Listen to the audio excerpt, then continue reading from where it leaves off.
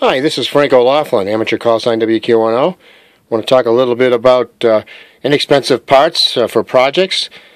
People that follow my projects online know that I use a lot of small components and a lot of these devices that I built, both for communications and other use. Today I want to talk a little bit about an inexpensive voltmeter that I purchased online, and it's available basically on eBay and some other sources.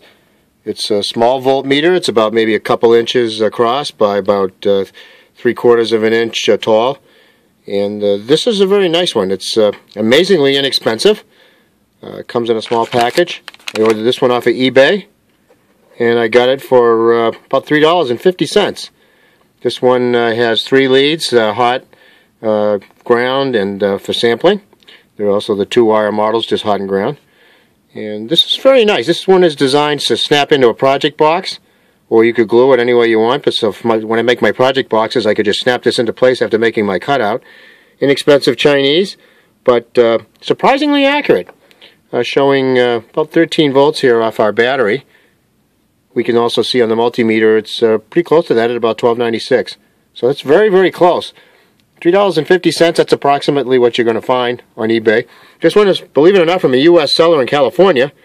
And it's amazing that you can get them these cheap. This is a delivered price at $3.50. Didn't include, you didn't have to pay any additional for shipping.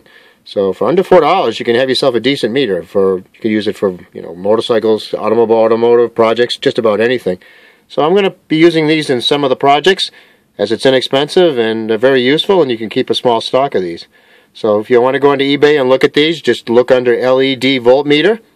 There are also, besides this model, there are also some that have volt and amps built into a single meter, and they're available in many colors. This is a blue one, but you can get red, you can get yellow, green, and that's very nice.